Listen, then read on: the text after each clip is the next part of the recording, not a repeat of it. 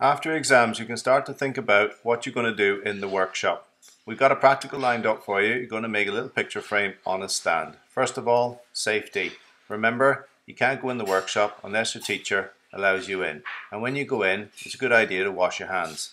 Wear an apron, you can bring your own if you like, and safety glasses, but we do have plenty of them. No loose clothing, hair tied back, no scarves allowed. Remember, one person in the yellow box. The workshop, get your apron on and pick a workstation with people you usually work with. You're going to need a piece of acrylic, but it's a good idea to make a little card model first from an A4 piece of paper folded in 3. Then you're going to need to measure 50 and from the opposite end 100. I think I do 110 here, but it is 100 on your piece of acrylic, which is slightly shorter. Now fold the hundreds over and then fold the 50, and there should be a little gap of about 15 or 20.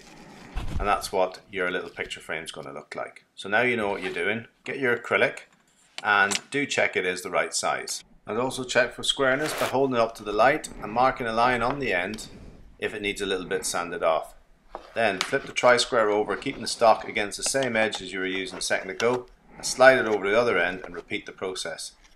This means you've got 2 square ends and you can tidy the ends up on the linisher. You will need to recall all the safety advice when using a linisher. Wear your glasses and keep your acrylic flat against the table at all times. To switch it on, you might need to turn the emergency stop off and then switch it on. Gently sand it down to the line, and when you get to the line, just flip it round and do the same on the other end.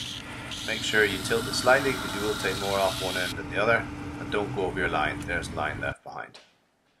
Right, time to mark it out. Oh, do check you have a piece of clear acrylic, so take a bit of plastic off the corner and then you can start marking out. So it was 100 and then at the other end it was 50. So mark your broken line, 100 first and then do the 50 from the other end. After that you can mark out the thumb print, which is where you can put your thumb in to get the pictures in and out. I'm drawing around a rule here, but maybe draw around a 2p, that might be better. Pop in your vise. You might need to adjust the pins on the coping saw, make sure they point the same way. You need to loosen the handle, tighten the handle to adjust them. And when you're using the coping saw, make sure you keep it level in front of you, not right or left like that. Don't move it up or down like that either. Just keep it nice and straight and level in front of you, and off you go cutting your curve. After that, you can give it a quick file to tidy it up before cleaning off the edges with a range of sandpaper, starting with the roughest and then the smoothest and then the polishing machine. Remember to keep it at about 4 o'clock or the underbelly when you're putting the polish on, and when you're buffing it, use the cleaner, wider, fluffier wheel. You might at some stage need to put some polish compound on once or twice during the lesson. Next up is bending the acrylic using a strip heater or line bender. Here, pop it in, make sure your line is properly lined up and square. That's very important. After that, you need to remove the plastic coat. You probably should have done that before heated up. And then you can pop it in the vise and do the bend, keeping the edges flush.